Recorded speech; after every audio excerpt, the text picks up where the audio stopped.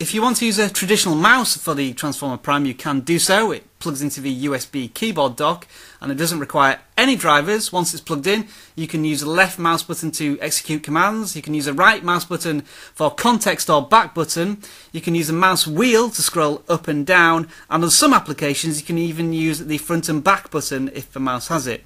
If you want to customize any of these settings, you can go to the ASUS Customize Settings in Settings and then change the mouse commands to a couple of different options, although they are limited. There are many different home launchers available for the Android operating system other than the default launcher. In this demonstration I'm showing you currently the Go Launcher HD, but if I wanted to change that I would go to the Settings, go to Applications, find the launcher I'm currently using and then clear defaults. When I next press the home screen, it will then give me an option to choose a new launcher. And I can keep choosing a new launcher until I click the Use by Default and then select that launcher, and then it will stay using that launcher until I again decide to clear the defaults.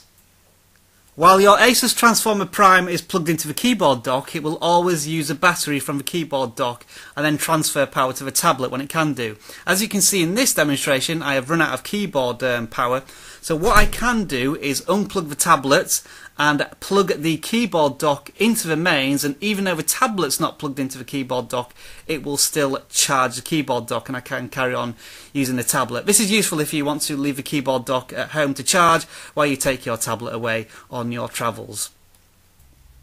Like any other Android device, the Asus Transformer Prime has a notification/status control panel on the bottom right of the tablet. If you press there, you will bring up a series of notifications.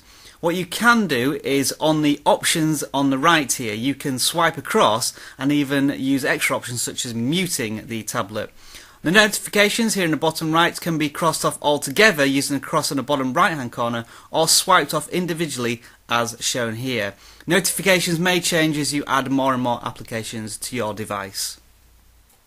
One of the great things about the Android operating system are widgets, and some of them are resizable. The way to do this is to long press on the widget. If a border appears around the widget, like here, you can resize it to a bigger size if you wish. Some widgets can even grow bigger than the actual content they contain, like bookmarks here, to prepare it for more bookmarks in the future. Some widgets, however, you cannot resize, like this YouTube widget here, which cannot be resized but it can be moved.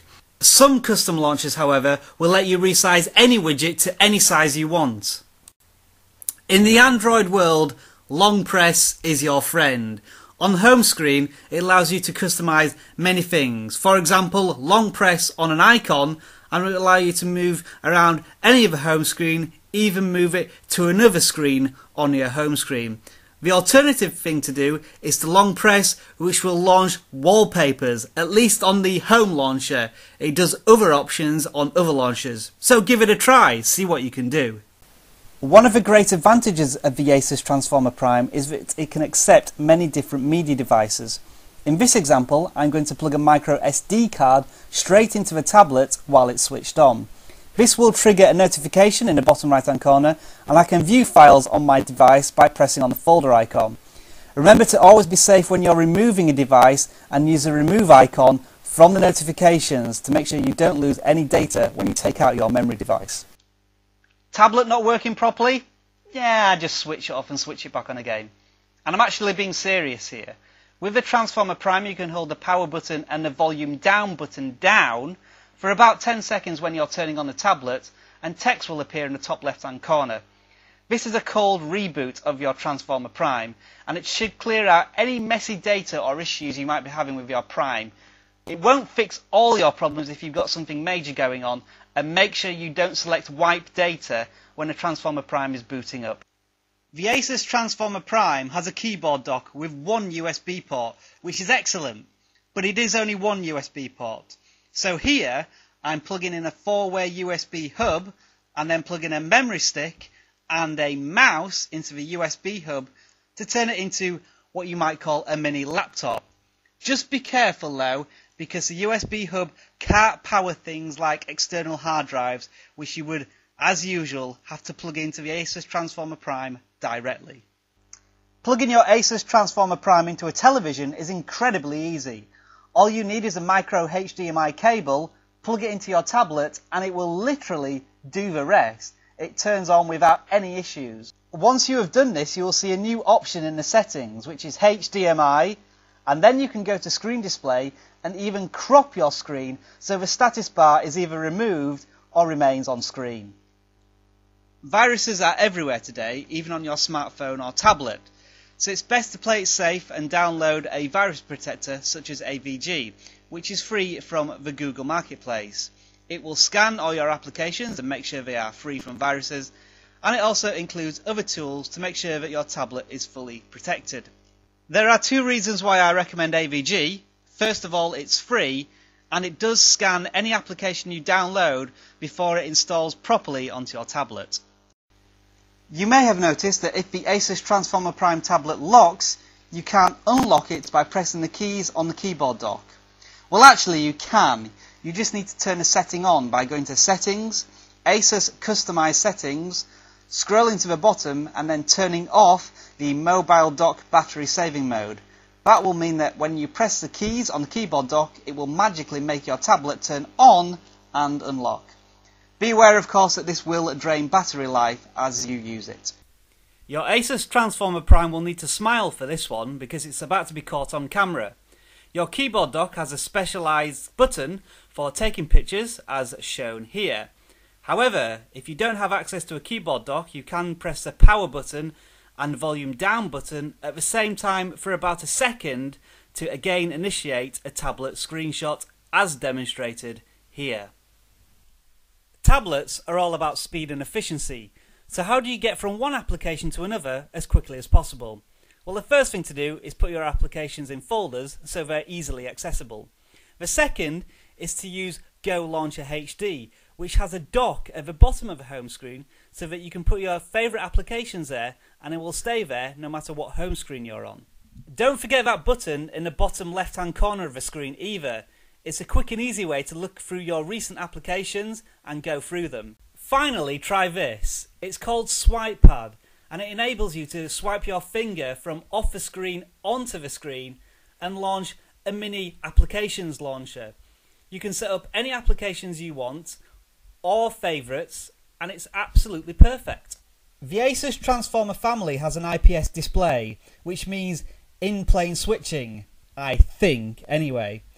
The Transformer Prime and Infinity actually have IPS Plus displays. As demonstrated here, you can turn it on and put it up to the highest brightness, and you can even use it outdoors. However, what I tend to do is turn on the IPS Plus display and leave it on its bottom brightness setting, and it works indoors and saves a bit of battery. Don't bother using the auto brightness button though. It is far too erratic and changes brightness far too often in low light to be useful. Here is how to get a Bluetooth mouse working on your Asus Transformer Prime to free up the USB slot. Go to Settings and turn on Bluetooth. Then you'll need to turn on your roaming on your Bluetooth mouse. Then press Search Devices on your Asus Transformer Prime and hopefully it will pick up the Bluetooth mouse. When the Transformer Prime detects a mouse, press on it and that should bring up the option to type in a passcode. It's usually 4 zeros for the device. Once that's successfully done, the two devices should now be paired together, and you can press on the mouse once again to actually connect the two devices. From there on, the Transformer Prime should say that it's connected, and you can start using your Bluetooth mouse as if it was a normal mouse. Every time you turn on a mouse in the future, and the Bluetooth is on the Transformer Prime, they should automatically connect to each other so you can use the two devices. Here are two scrollable widgets. The first is Appy News Geek, which works on any launcher. The second is Colorize, which will not work on the default home launcher because it doesn't have scrollable widget support. Many applications that you download from the Google Play Marketplace require scrollable API. Launchers such as ADW and Go Launcher will work absolutely fine. As you can see in this demonstration, I'm now using Go Launcher HD and again using Colorize, and as you can see I can use a Facebook and Twitter timeline to show you scrollable widgets. Keyboard layout can change from country to country, and because the Asus Transformer Prime has a fixed keyboard, Sometimes the mappings aren't quite correct, but there is a simple solution to this. In the bottom right hand corner, when you start typing, a keyboard symbol appears. If you press that, you can change your keyboard layout. Here I'm changing it to ASUS English UK keyboard, which should mean that now my keyboard is correctly mapped and I can use the correct symbols. Of course, when you detach your keyboard from the tablet, you may need to use an on-screen keyboard. In that case, again, you can press a symbol and change it to a keyboard of your choice. One of the features not included on the Asus Transformer Prime is 3G connectivity. So how do you get to use the internet when you don't have access to a Wi-Fi source? Well, the chances are you do with your mobile phone, and here's how you can connect your phone to your tablet. For people with an Android phone, they can go to more options on wireless and networks and then choose a tethering and portable hotspots option. Then you will need to configure your Wi-Fi hotspot by giving it a name and a password. Then turn on your portable Wi-Fi hotspot. What this will do is indicate in the top left hand corner with a blue symbol that you are now available for tethering and hotspots.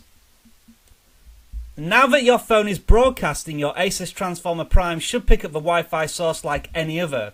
All you need to do is connect to it with the password, and voila! You are now connected to your mobile phone and using the data off its 3G tariff. Bear in mind that the speed will only be as fast as the mobile phone, so it can be a bit patchy, and this could potentially cost you a lot of money if internet tethering is not supported by your contract. So this is a disclaimer. Please check before you try and do this, as it may end up costing you a lot of money. And remember, when you've finished, make sure you turn off the portable Wi-Fi hotspot for two big reasons. The first being that it's a huge battery drain on your mobile phone, and the second reason being that the Asus Transformer Prime will burn through data a lot quicker than your mobile phone.